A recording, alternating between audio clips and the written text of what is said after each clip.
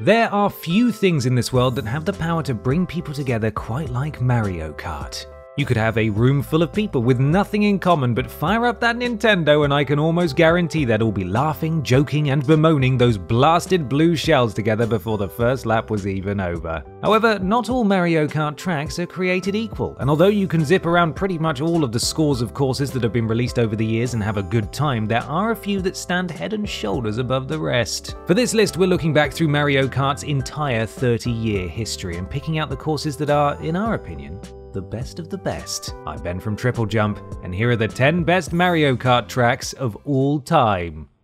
Before we get to the rankings, however, we want to thank SanDisk for making this video possible.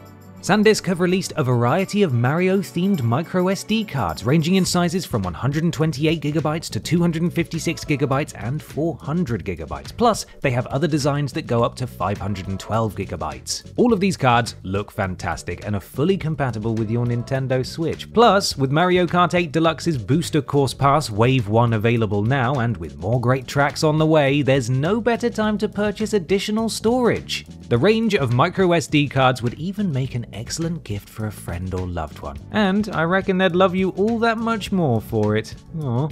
A big thank you again to SanDisk for sending us a Nintendo licensed memory card for the Nintendo Switch, and you can find links to the US and UK Western Digital storefronts in the description below. Now, on with the video. Number 10. Electrodrome, Mario Kart 8.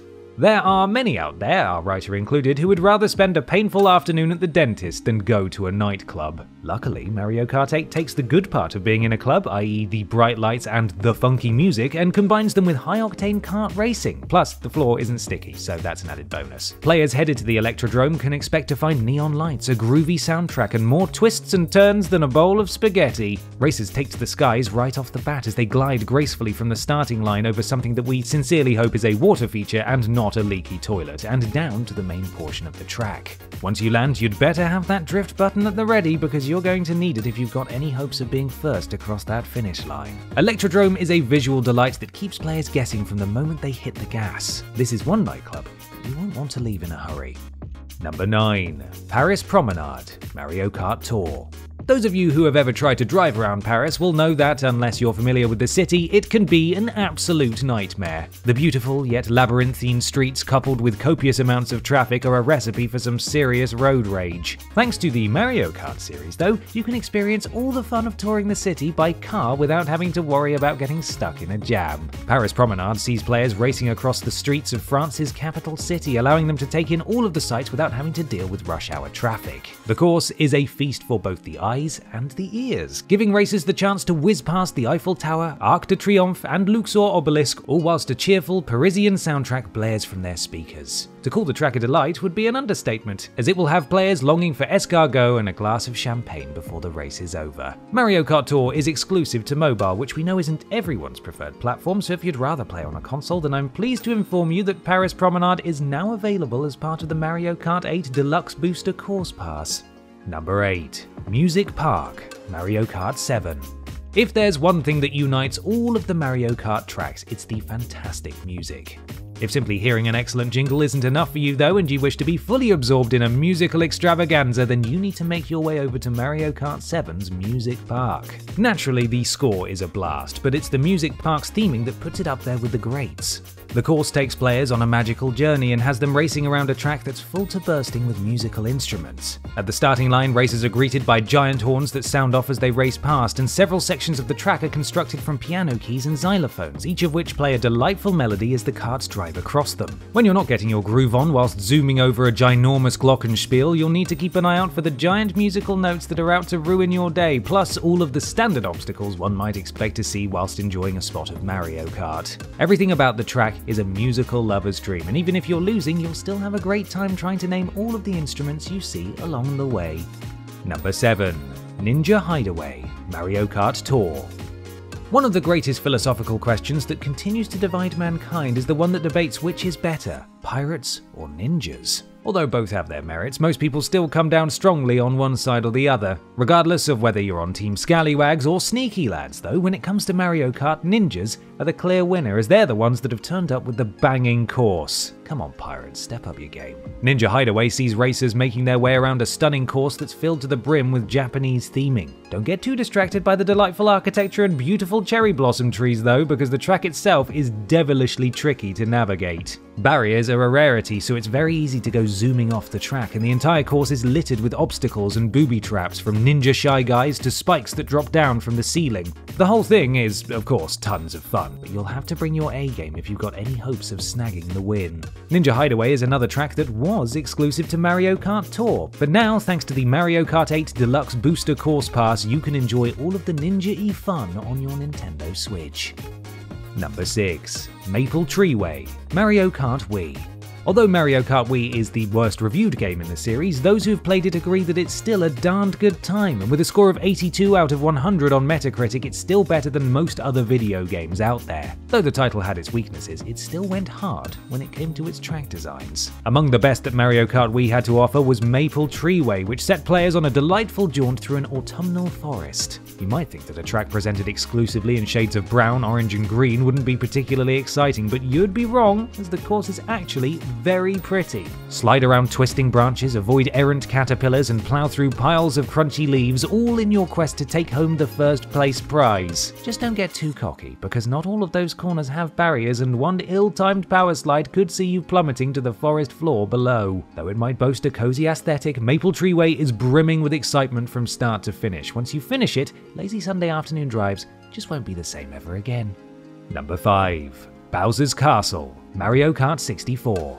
He may be one of the most persistent villains of all time, but part of us feels like we should forgive Bowser's many dastardly deeds on account of the fact that his castle, featured in Mario Kart 64 and several of its sequels, is so much fun to race around. An iteration of Bowser's Castle appeared in Super Mario Kart. However, we're of the opinion that the Mario Kart 64 version is superior. The course sees players making their way through the many corridors of Bowser's fortress, all of which are connected by some incredibly sharp turns. One misstep can mean the difference between success and barreling into the castle's walls or off a bridge at high speed. Unsurprisingly, the big green lad's home is decked out with a whole bunch of traps, so players will have to be careful to avoid the fire-breathing Bowser statues, multiple thwomps, and the pit of lava. I'm no safety inspector, but that sure as hell doesn't seem like it's up to code.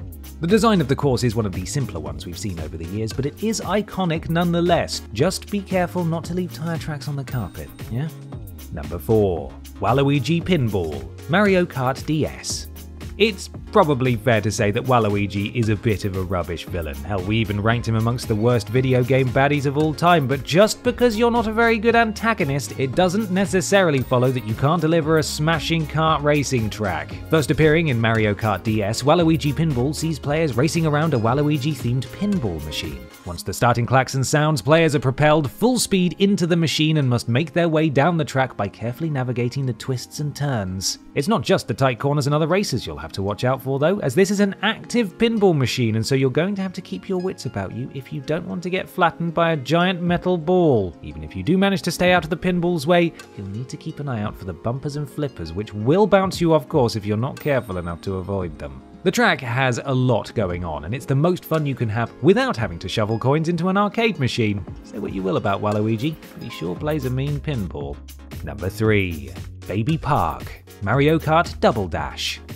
According to some boffins, some of the most stressful things you can experience in life are getting divorced and moving house. Clearly, none of them have ever taken a few laps around Baby Park though, because if there's one thing that's sure to send your blood pressure through the roof, it's that track. Baby Park really is as simple as it gets. The track is a straightforward NASCAR-style oval, and racers must complete 7 laps in the fastest time in order to take that coveted first place spot. Don't be fooled into thinking that winning will be a walk in the Baby Park, though, because despite the track's diminutive design, the races can become absolute carnage. Item boxes are everywhere, and once the race starts, it'll take all of your skill as a player to avoid the various obstacles that other racers will send flying around the track. If you do get a split second during all the chaos to enjoy the course's setting, you'll see that the track is actually plonked down right in the middle of a theme park, complete with a Ferris wheel, a Bowser ride, and a roller coaster whose track runs right through all of the karting action. Ooh, I hope there's time to go on the Cooper ride when Can't be done. Number 2. Coconut Mall, Mario Kart Wii.